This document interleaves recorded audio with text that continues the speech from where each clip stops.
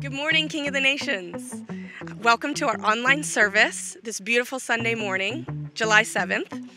As you know, construction has begun at Gaithersburg High School, where we usually meet for the entire month of July. So that's why we're online this morning. And starting next weekend, we're going to do Saturday evening services. So that's starting July 13th, 20th, and 27th. We're going to be doing Saturday evening services at 7 o'clock here at our Darnestown Road location. So we're excited to see you guys next week for that. We will have translation, but we will not have kids ministry. So just keep that in mind as you're making your plans. These Saturday night services will be live streamed, so if you can't make it in person, they will be available for you online. And just during this month of July, where our routine's a little bit disrupted, we want to make sure we're staying connected. And one of the ways we can do that is through the summer pop-up dinners. So the summer pop-up dinners are these dinners that people are having at their homes, and you can just go online and look at all the dinners that are available, pick one, and it's a great way to sort of make a new connection, meet some people in the congregation that you might not have an opportunity otherwise to get to know. So these dinners are really fun, they're really popular, so we just encourage you to look online and see what's available, pick one, and just, go for it, meet some new people. We also have happening this month the Art of Marriage.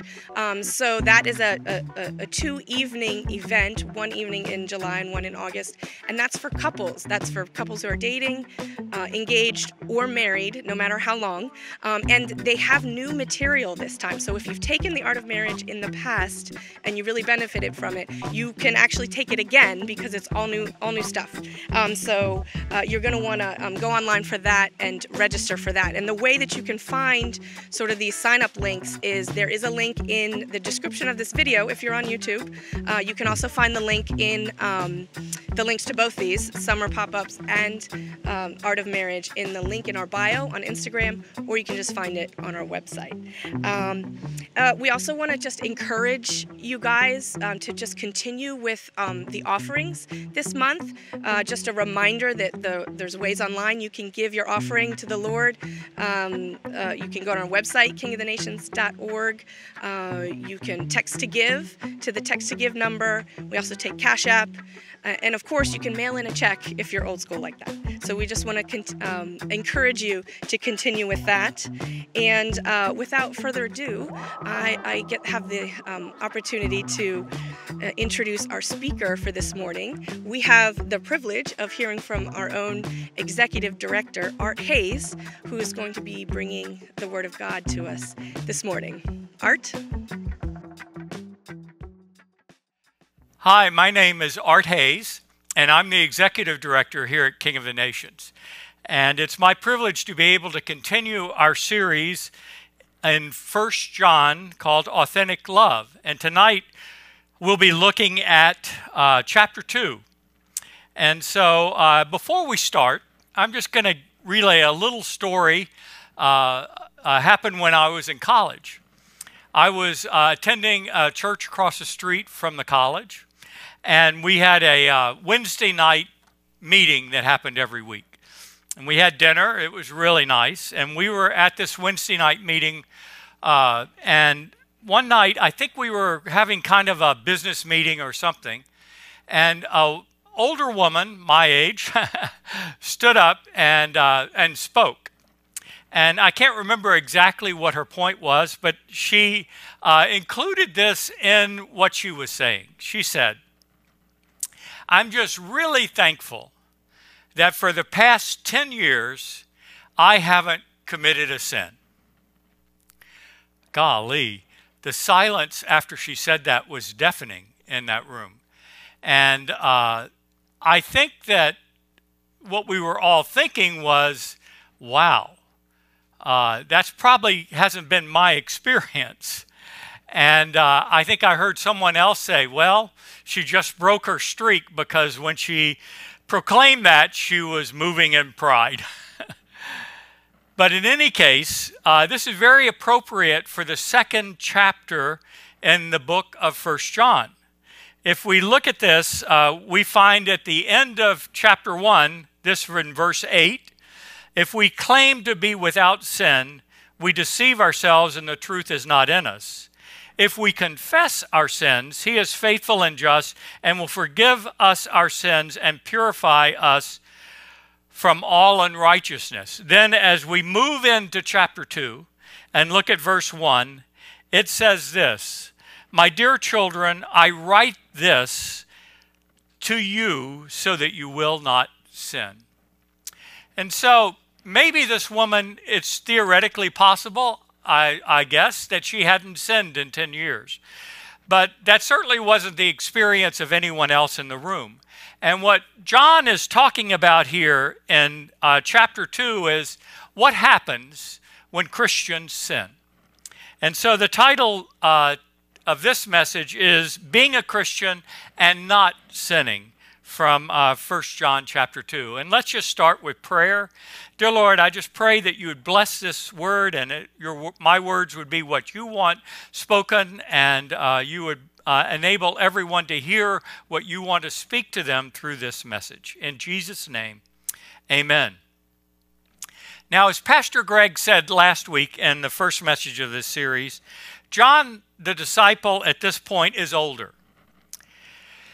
He's very wise at this point in his life. He's seen a lot. He's writing, he says in verse 12, to young men, to children, to fathers, to the strong. I believe he's basically writing to everyone at this point, everyone at any point in their Christian walk. And what he really wants to address, as he said, I write this so that you will not sin, he wants to talk about what happens when Christians sin. And he's not talking about really tiny little sins occasionally happening every now and then. I think what he's really talking about is what happens if a Christian has sort of an area of their life where they're sinning, where they can't get victory, where there's sort of an area which troubles them and bothers them. And John really wants to speak from his experience to help all different people in different times of their walks, whether they're young men, children, fathers, whether they're strong, whether they're weak, everyone at this point in their Christian life. And so he wants to give us the wisdom he has accumulated over many years. He not only walked with Jesus, he has seen so much over his ministry. I think he's in his late, probably 80s or later at this point in his life.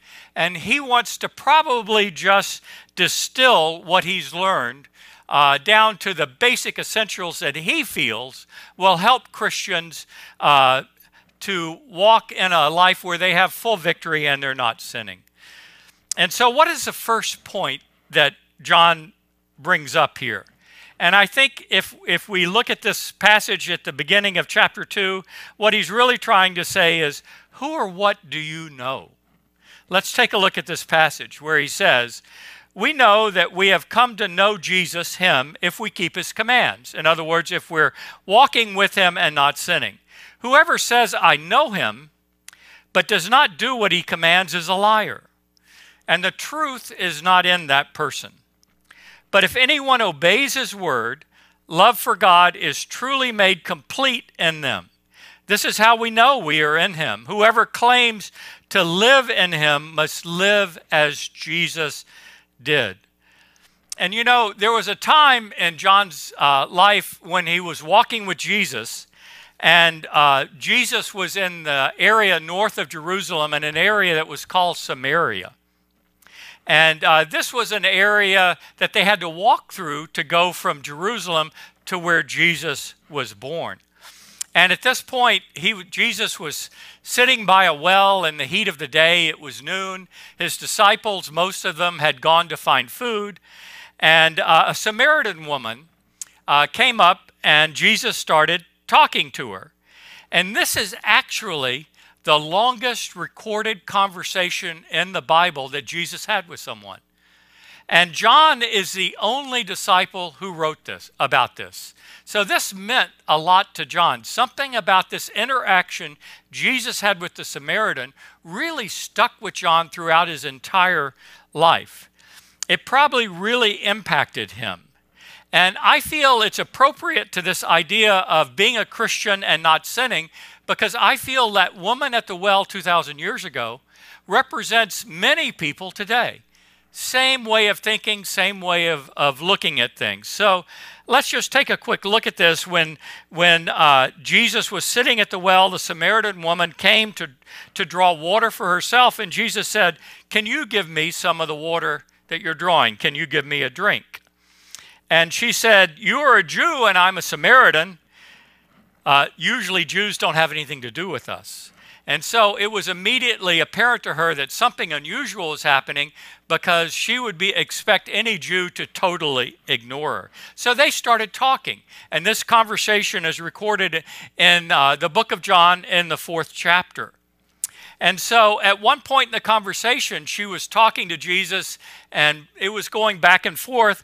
And Jesus just kind of flat out told her, he said this, "You Samaritans worship what you do not know." And I think that that's sort of true of a lot of people today. They have certain ideas about what Jesus is, who Jesus is, and what Christianity is, but they don't really know Jesus. They don't really know a lot. They just have bits and pieces, but it's not fully there. Even if they are really sincere, if they don't really know who Jesus is and what the Bible says and what Christianity means, just like the Samaritan woman, Jesus said, "You have a lot of ideas floating around, and some of them are good, but really the problem is you don't know what you worship." And you see, there's a difference between knowing information about someone and knowing someone themselves. John is saying here that we must know Jesus, the person. And this is why we say we have a relationship with our Savior. If we continue to look at this conversation the Samaritan woman had with Jesus in verse 25, the woman said, "I know that Messiah, called the Christ, is coming, and when he comes, he will explain everything to us." And then Jesus just broke through everything she was saying and said, "I, the one who am speaking to you right now, I am the Messiah." And you see, this is what a lot of people need today. Even though they might have a lot of ideas, even though they might have bits and pieces, if they don't have the full picture, and John is saying, if you don't know Jesus, then it's hard to live for him. It's hard to live for what you don't understand and don't fully know. So the question becomes, how can we know Jesus that way? And well, the Bible. Matthew, Mark, Luke, and John all wrote what Jesus said and did while on earth, from the beginning of his ministry till the end. It's all there. You see, everything is there for us to learn and read about. If we really want to know Jesus, the information is not hard to get. It's all in the Bible. And I believe that these disciples understood how important it was for people to know Jesus, and so they wanted to write an account. John, as he's saying right here, if you want to walk with Jesus and keep his commandments, then you have to know him. It says that right in verse 3. We know that we have come to know him if we keep his commands. And so the question is, how do we know Jesus? Well, knowing Jesus takes effort. You know, there are people who read manuals and there are people who don't read manuals. And I think it's kind of funny because I'm the kind of person who reads manuals. I love to read manuals. And so a lot of times people will go, well, I just don't need to do that. I can go ahead and put something together, and I don't really have to get out the manual. And of course, if you go to IKEA and buy some furniture, this is what's going to happen. If that is you, after the thing is put together, and it may not be perfectly straight, it may kind of wobble a little and so forth, there are probably going to be 5 or 6 screws that are still in the package, that are still there. And of course you think, maybe those screws are just extra screws, but they're probably not. They probably needed to be screwed in somewhere to make that thing really stable and work. And because you didn't read the manual, you missed it. And so it does take some effort to learn about Jesus. In order to come to know Jesus, that it's all there. The disciples left all the information. But the question is, are we willing to read it? Are we willing to get that information and learn more about him? In other words, is whatever we build going to wobble and have a few screws missing? Or is it going to be solid and something that we can rely on? John also says knowing Jesus is a process. As we continue to keep his commands and walk with him, I believe as we learn more about Jesus and we learn more about what it means to walk with him, and then we actually do that, then it kind of feeds back on itself and we learn even more about him, and then we're able to walk even more with him. So it's not something that happens like that. We're saved like that. In other words, we're changed from death to life, and we are born again like that. But conforming our life to the pattern of Jesus is a process. And so one day, yes, maybe we'll be like this woman who stood up and said, I thank the Lord that I haven't sinned in 10 years. But that's not been my experience, and I think I'm as old as she was at that time. It's still a process for me.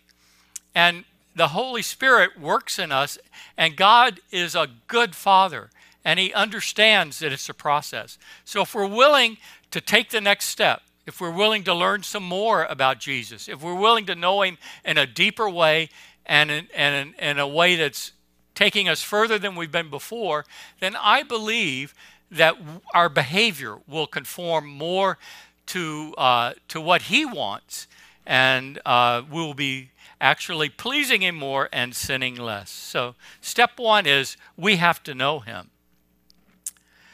Who or what do you know? I think what John would tell us next is who or what do you love? He says this in verse 15 of chapter 2. Do not love the world or anything in the world. If anyone loves the world, then love for the Father is not in them. That's kind of interesting. He's saying these two things are kind of contradictory. It's either going to be one or the other, not both and. For everything in the world, the lust of the flesh, the lust of the eyes, and the pride of life, comes not from the Father, but from the world.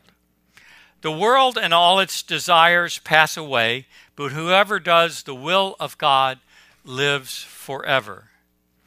And you know, this is a really difficult area as we walk out our Christian life. How do we handle that? The world is bad, God is good. Well, it's not really that simple. And we know we're not supposed to love the world, but we can see a lot of things in the world that are the result of God's working and his handiwork. I think we can like, we can appreciate, we can respect, we can even marvel at God's creation and the things of the world that aren't wrong or evil. But there's sort of a line we can cross when we go farther than that and we start to love the world. And then once we get into this area of loving something, what we'll find is our behavior changes. It's interesting that what we love sort of will determine our behavior. If we love righteousness, then our behavior will be righteous. If we love evil and the things of the world, that's what our behavior will be. You know, we can appreciate things. I think Jesus appreciated things. I think he appreciated good food when he made the wine at the wedding in Cana. It was excellent wine. I think he appreciated the amazing perfume that was poured over his feet. I think he could appreciate certain things. We can appreciate things in the world, but when it crosses over into love, then it becomes a problem. What you love determines your behavior. And I just want to tell you a story real quick. When I was deeply in love with my wife, Debbie, but she was not actually in love with me at that time. I was firmly in what's called the friend zone, but I was very grateful at that point to even be in the friend zone. And so I remember what I would do is 2 or 3 times a week, I would go to Starbucks and get some coffee for me and some coffee for her, and then I'd drive over to where she worked during her break, and she would come out and sit with me in the car for a few minutes and drink coffee, and we'd talk. And you may think, gosh, that's a lot of effort. 2 or 3 times a week, you're making sure you go to Starbucks, you get the order, and then you drive all the way to her work, and you wait there, and then she comes out, and just for a few minutes of sitting with her in the car while you're drinking coffee. But that's what happens when you love something.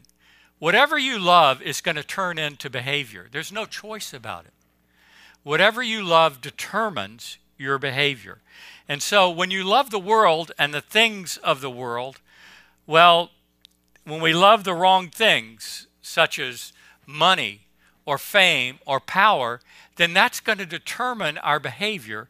And the results, the fruits in our life will be lust, pride, sin, things like that. But if we love the right things, if we love God, if we love His kingdom, then it's going to be much easier for us to walk in the way He wants us to, because that love will determine our behavior. I just want to give an example real quick. Let's say you get a new car. Wow, you are so happy you have that new car. And for the first couple of months, you probably go out and look at it. You probably sit in it, even though you're not driving it. If you see any spots anywhere on it, you probably get a rag and you wipe it off. You probably go to the car wash 3 or 4 times in those first 3 months, whereas 5 years later, you're lucky to go to the car wash twice a year. And so you really appreciate that car.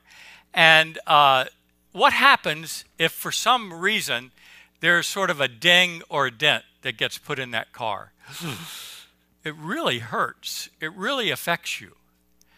And I think that's really what John's trying to say here. When we love God, when the love of God is in us, as John says, and we love His kingdom, when we either see sin or we sin ourselves, it's just like the dent that happens in that brand new car. That's the way it feels to us. And so John is saying, if you really want to walk in a way pleasing to God, you have to look at what you love. Because if you don't change what you love, then you're not going to be able to have your behavior be what God wants it to be. And so John kind of finishes this little part of chapter 2, and he talks about really the nitty-gritty of love. He says, anyone who claims to be in the light, or in other words, walking with God, but hates a brother or a sister is still in the darkness. As we said, those things can't coexist. You can't love the world and God at the same time. Anyone who loves their brother and sister lives in the light, and there is nothing in them to make them stumble. So John's trying to sort of give a concrete example, just as I did with the car. He's talking about our brothers and sisters, our neighbors, our friends. And he's saying, if you hate them, then there's a problem. You really don't have the love of God and the kingdom there, because God sent His only Son to die on the cross so that mankind would be saved and reconciled to Him, everyone. And if He sees us hating our brother or a sister when He loves them, that's just not compatible.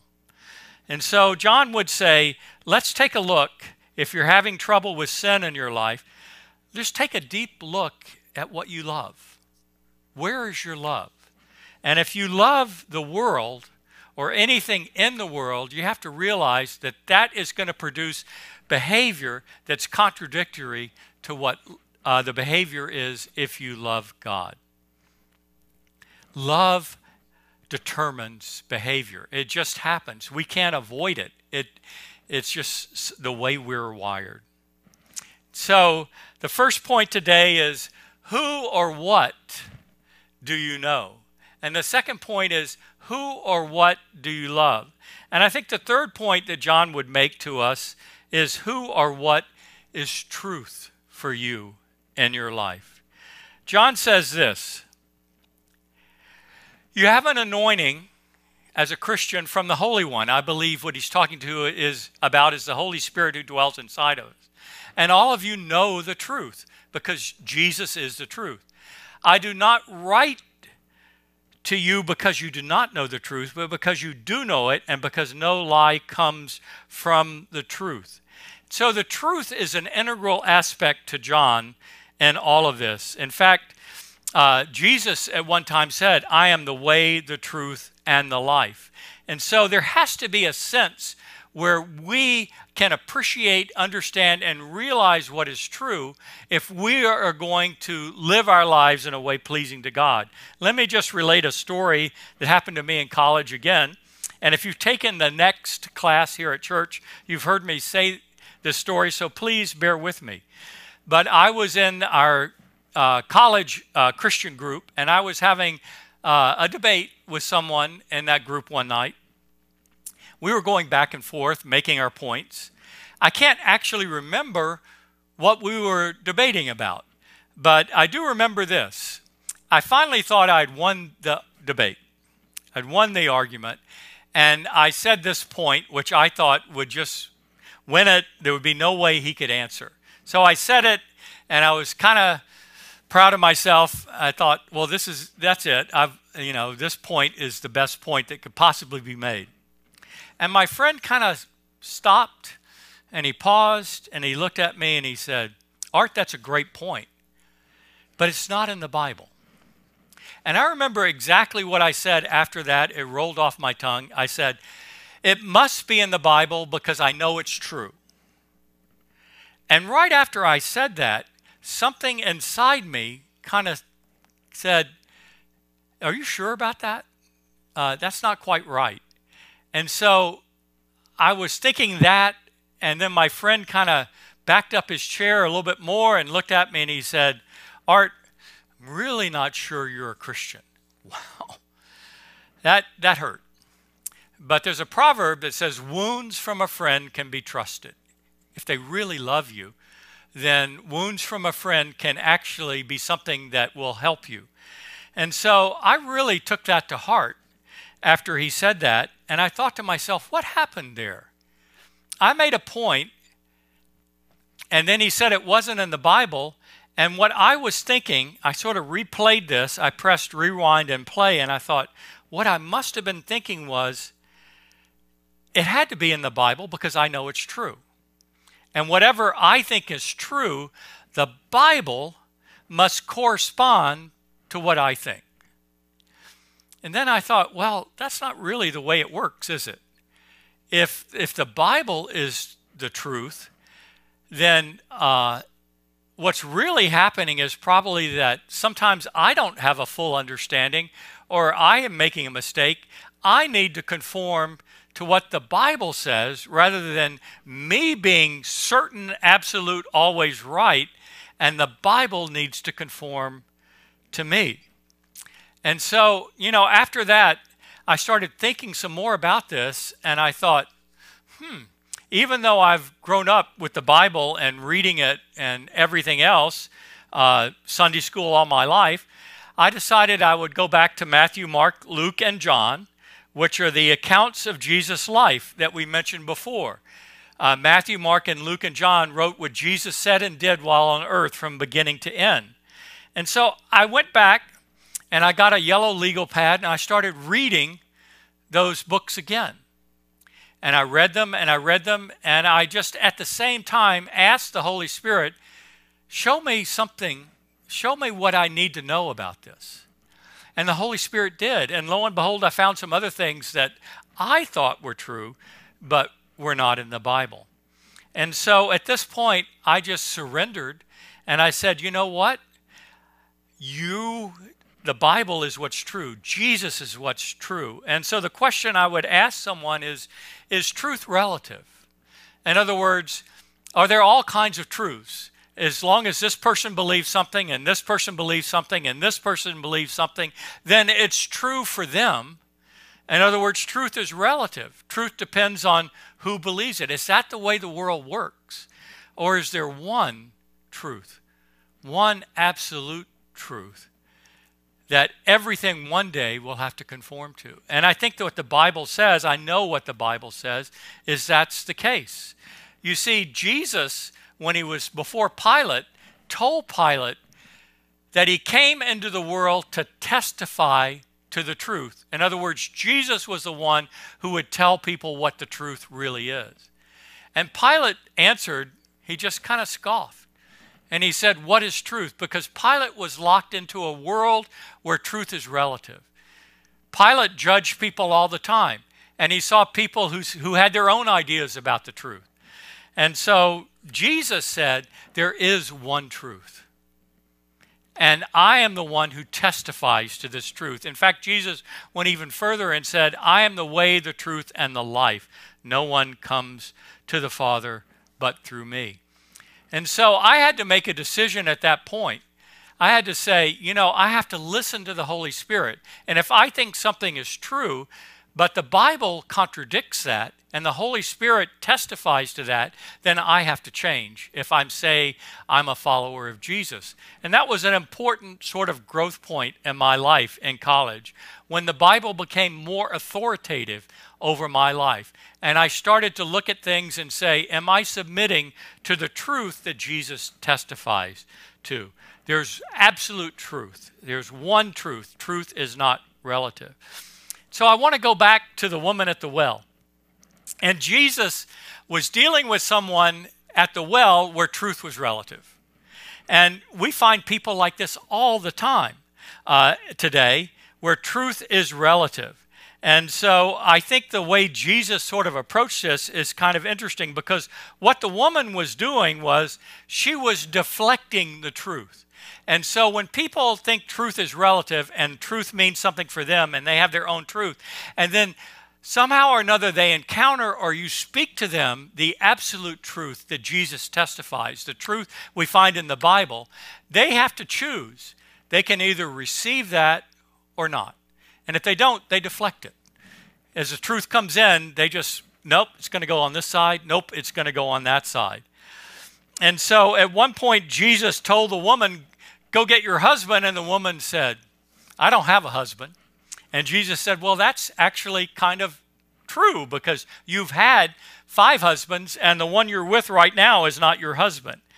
And then all of a sudden, this woman realized truth was standing before her. Truth was talking to her, and she couldn't quite handle it at this point. And so what she said was this, Sir, the woman said, I can see that you're a prophet. Now, you know, let's talk about some theological things. Our ancestors worshiped on this mountain where we stand. But you Jews, you have a different approach, and you claim the place where we must worship is in Jerusalem. You see what she's doing is she's deflecting. And have you ever talked to someone and you made a point that you know God wanted you to say and the Holy Spirit wanted you to say to this person, but then they deflect it? They won't let it come in. They're holding on to their relative truth. And that's what this woman did at this point. When Jesus told her that she had 5 husbands and she realized that truth was standing before her, she said, I think I won't let this get any deeper into my life. Why don't we start discussing theology? And why don't we start discussing the fine points of this and the fine points of that? And so that's a way we deflect. And then at the very end of the conversation, she deflected again. Jesus had really been speaking truth, and I'm sure she was getting pretty uncomfortable. And finally, she just wanted to sort of deflect the input she was getting from Jesus. And she said this, I know that the Messiah is coming. When he comes, yeah, then I'll accept what he says. He will explain everything. But until then, yeah, I'm happy just living with the way I think and so forth. And then Jesus declared to her, I, the one speaking to you, I am he. And that finally broke. That finally broke through. And I wish I knew when I'm talking to people like this who are deflecting the truth, I wish I knew exactly how to break through like that. A lot of times it happens, sometimes it doesn't. But whatever way we're going to break through, there's no other way than Jesus. Just being Jesus to them. Because the way Jesus broke through with the Samaritan woman is he said, I am the one you're talking about. And so when we're trying to break through and when it's whatever we're saying is being deflected, just remember that if we can just somehow or another present Jesus and be Jesus to them, that probably has the best chance of reaching them. You know, today with the internet and social media, everyone claims they testify to the truth. Everyone says, believe me. That's the way influencers operate. And we talked about that in a previous message series. They're saying, I have truth. I have something you need to know. You should believe me. And there's so much going on where people are telling things that are not true and not accurate and not real today. With the internet, there's so much information. And so it's really hard. But fortunately, with things that are eternal, with things that matter, there's no ambiguity. There's no confusion. Because Jesus said, I am the truth. I testify to the truth. You will find the truth in the Bible. And you can be sure of that. So what I think John is trying to do here is he's just trying to give his experience over his life, distilling it down to three things to help Christians who may want to have victory over a certain area in their life. He's not condemning Christians. He's really, I think, being fatherly. John is being fatherly to this. And so the first thing he says is, who or what do you know? Make sure you can look at this. John would say we must know Jesus. So the issue maybe is you just need to know Jesus better. You need to just get in the Bible, get in the Word, talk to people, and so forth, and just make sure that you know Jesus as best you can at that particular time. And I believe that since it's a process, Jesus reveals more of himself to us as time goes by. The second thing John would say is simply this: who or what do you love? John would say that the love of God and what God loves must be in us. And so if there's anything that has crept in that is contradictory to the love of God, if we are loving, now I'm not saying appreciating or respecting or enjoying or things like that, things that are good, I'm not talking about that. I'm talking about this deep love. If we've decided to love things that God sees in the world that are bad, the lust of the eyes, the lust of the flesh, and so forth. If something like that has crept in and we're just not willing to let go of it, then that's going to be a block and is going to cause behavior that is sinful and that we'll have a hard time getting victory over until we deal with exactly why that love is in us that shouldn't be there. And that love needs to be love of godly things and his kingdom. And the third thing John would say to us, who or what is the truth for you? Is truth relative? John would say Jesus and the witness of the Holy Spirit inside us is the truth. You know, when Jesus was before Pilate and he said, I came here to testify to the truth, and Pilate said, what is truth? The only person who wrote that was John. It really impacted John. And so I think that in some way, John chapter 2 is reflecting things he learned over the course of his life and learned watching Jesus. Who or what do you know? Who or what do you love? And who or what is the truth? And he saw this played out in the story of the Samaritan woman, and that stuck with him. So I would just like to conclude tonight and pray. Dear Lord, please speak to anyone here that this is something that they need to focus on in their life, something that where they need to learn to know you more, look at what they love, and really sort of have an idea of where the truth is. Are there areas where they still are holding on to their own idea or version of the truth, or have they surrendered to you? I pray your Holy Spirit would speak gently and speak authoritatively to every person who hears this message and might be in that position. And your grace would be poured out upon them. In Jesus' name, amen. Thank you very much.